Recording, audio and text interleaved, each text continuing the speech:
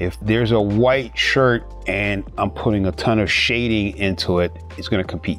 So if there's a lighter surface, like if I know this character has like a yellow costume, I'm going to render it less. If that same character has a blue costume, I'm going to render it more. This is made out of like some kind of hard plastic. So you have your bright areas, slightly darker, gets brighter, slightly darker, gets brighter. So now there's a pattern. So that could represent a reflection coming in from something that's off camera that you can't see. Then you can come back with your eraser like this and just kind of add little areas like that. Now those areas could represent the highlights. It could be a light bulb or a series of light bulbs, you know, on the side of the character, and it's being reflected on the suit.